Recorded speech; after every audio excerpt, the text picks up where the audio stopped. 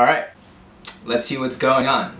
This week in the news, Hurricane Hannah is making its way through Texas. Donald Trump says he doesn't have enough time to throw the first pitch at the Yankees game. North Korea finally acknowledges their first case of the coronavirus. Sure. I won't be talking about absolutely any of that because I'm not Philip DeFranco. My name is Edmund and I'm going to be talking about the stories that I personally found interesting, and if you're anything like me, then you'll find them interesting too. So let's get into it. This is the What You Missed Weekly. So first of all, the year is 2020 and Karens are just barely discovering Adult Swim. I was going to make a joke about how parents should, actually maybe parent their kids, but it turns out Adult Swim clapped back for themselves.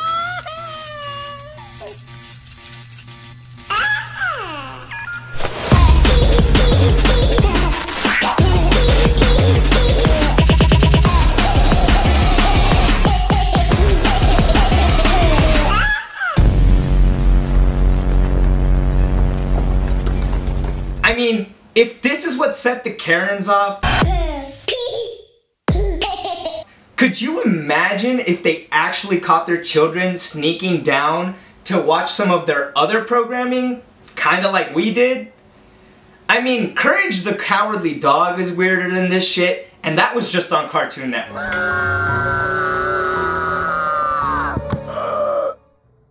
In other TV news, The Legend of Korra is coming to Netflix next month. And for you Star Wars fans, Disney Plus just announced a series potentially starring Donald Glover as Lando Calrissian. Speaking of announcements, we had quite a few of them this week in gaming. Personally, the news that I found the most exciting is that of a spiritual successor to Jet Set Radio called Bomb Rush Cyberfunk being in the works. The cherry on top of this is that the original composer for Jet Set Radio is on board for the project as well. And when you have someone like Hideki Naguma throwing shade at Sega for not delivering on what the fans want, that's gonna be a massive dub for Team Reptile, the developers who also delivered on the indie hit Lethal League Blaze,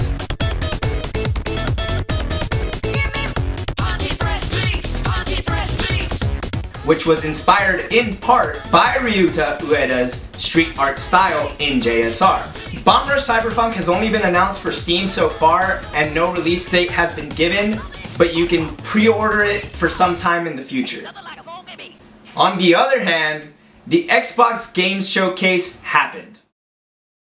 Okay, alright, I mean, they showed off Halo Infinite, which looks like it's open world, but I haven't played a Halo game since Halo 2, and I doubt that's going to be enough to bring me back. They also showed off a pretty cool cinematic for what's essentially Fable 4, and that seems to be the most promising reveal to me from Microsoft, but like, dude, come on. Halo just looks like Halo. This is supposed to be the next gen? I think I'll pass. So, that's what's up in the realm of gaming. But wait, no Smash? That's what I'm going to call this little section where I talk about Nintendo Direct and really any Nintendo related news. Speaking of Smash, Smash is so sick, one person decided to hop on Photoshop and protect the entire roster with their own personalized face masks. My personal favorite is Dr. Mario, who went above and beyond to add a face shield as part of his personal protection equipment. Also, the latest DLC fighter, Min Min from Nintendo's original IP, ARMS, was finally released about a month ago, and the competitive community has been kind of quiet on that front. Anyways, on Monday night, Nintendo actually did announce a Direct for the following morning. Being on the West Coast, that came at 7 AM for me.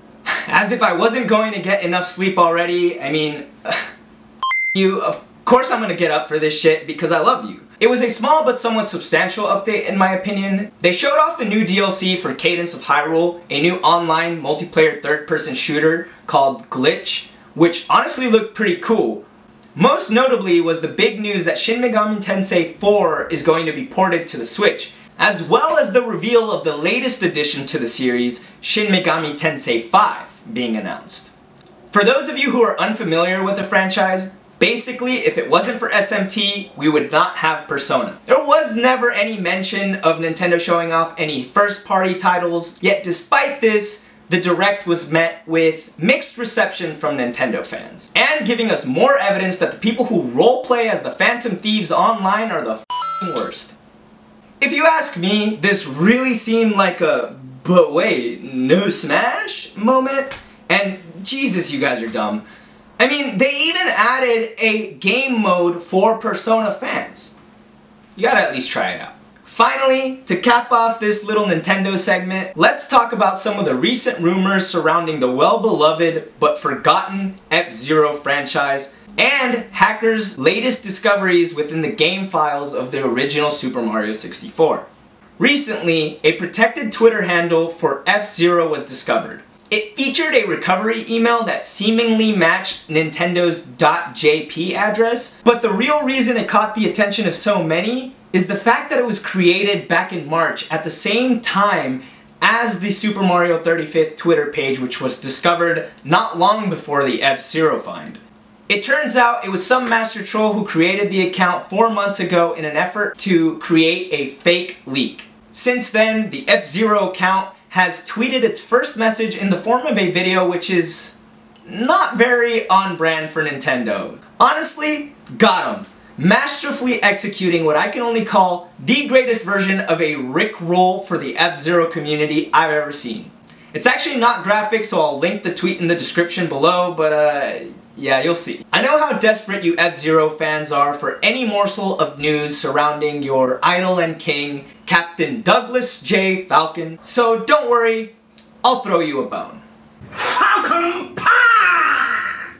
The voice actor for the famous Falcon we all know and have a love-hate relationship with because of Smash recently posted a video where he talked about the captain and his role in Smash. He said when he was called into the recording studio, he thought he would be re-recording the same 20-year-old lines that he's been doing since Smash 64. But instead, he recorded slurping sounds.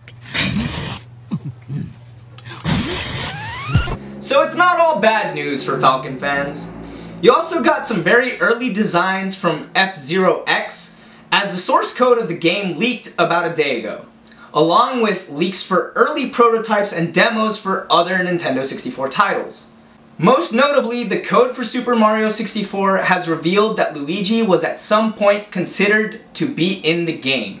It took 24 years for Super Mario 64 fans to discover this secret, something that's been rumored and memed about for decades. Nintendo really just put out a Direct with SMT, but we're over here popping off about Luigi in the year 2020. I mean, yeah, of course we are. We're Nintendo fans.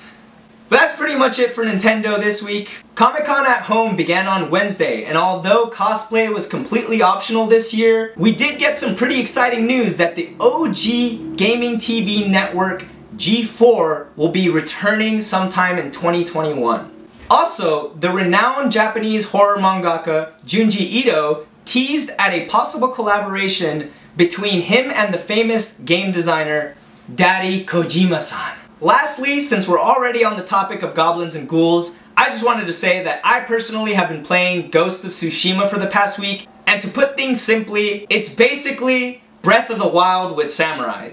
But seriously, that's a gross simplification. So if you want to see what it's really about, be sure to check out my Twitch streams where I'll be playing the game live. Speaking of Twitch, Twitch is always on the news, and even if it isn't always favorable, I wanted to dedicate a little section in my show. And that section is called Twitch Be Tweakin'. In 2019, Mixer stole Twitch's biggest creator and signed a multi-year, multi-million-dollar exclusive deal with Tyler Ninja Blevins. After all is said and done, Mixer has failed and is now fusing with Facebook Gaming, while Ninja has not yet returned to Twitch and is instead streaming on YouTube for the time being. Twitch ain't hurting though, as they decided to really sling their on the table as they signed an exclusive deal with an actual celebrity. The rapper Logic has also recently decided to retire and had this to say in the interview with Verge.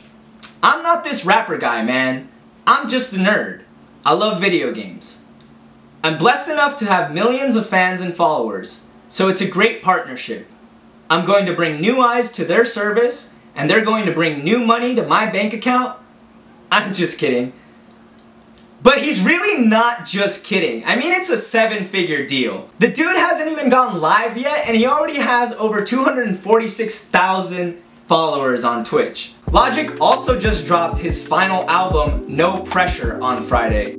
Anime such as Cowboy Bebop, Trigun, and Samurai Champloo were in constant rotation during the making of this album. And I have to say that I'm totally getting Nujabes vibe from No ID's production. In other Twitch news, a teenager allegedly spent $20,000 of their parents' money on Twitch donations without them knowing, and Twitch had to tell the US Army to stop preying on teenagers by linking them to a fake giveaway for an Xbox controller and then redirecting them to their recruitment page instead. Okay, seriously, what the f? But I think the biggest piece of Twitch-related news is still very much up in the air. Ever since Twitch mysteriously banned their top creator on June 26, there have been tons of rumors and speculations regarding the reasons for his ban. However, Twitch hasn't come out with any sort of update regarding the situation. And we didn't hear from the diplomaless doctor for about 3 weeks until he finally posted a cryptic music clip on his social media and then met with CNN, Washington Post, and PC Gamer for interviews in which he sustained that Twitch had not told him what he was banned for. Now we're getting reports that one of his top moderators from his Discord group reposted an old status of Dr. Disrespect that said, "The engine is roaring and we just fueled up. Think about it." All of this just leaves us to speculate whether the doctor will be making a return to streaming or not, and whether he'll be choosing YouTube or Facebook gaming as his platform of choice. And to stir the pot a little bit more, fans are creating theories that Dr. Disrespect and Ninja will be teaming up for something big. And to add fuel to the flame, the domain drdisrespect.com now redirects to Team Ninja's website. However, the domain was purchased back in 2016, so this could possibly be the work of yet another expert troll. For the final piece of gaming news, I promise, I swear, I wanted you guys to check out this chair collaboration between Logitech and Herman Miller. It's absolutely stunning, and despite the $1,500 price tag, if you know anything about Herman Miller, you'll know that their cheapest chairs will kick any gaming chair's ass. I mean, shit. Get yourself one of these chairs and maybe you'll even jump from bronze to silver in Valorant. So that's where I'm going to end the show tonight. If you have any questions or remarks about the stories mentioned in this video, be sure to check the description box below for links with further context. Also, if there was anything that I missed and you have suggestions, feel free to hit me up in the comments. If you just want to connect with me for any other reason, check the description box below for a link to my Discord server, where I'm always going to be available. And then, of course, if you like this video, be sure to give it a thumbs up and click the subscribe button to receive more updates like these. Hopefully, I'll see you next week. Peace.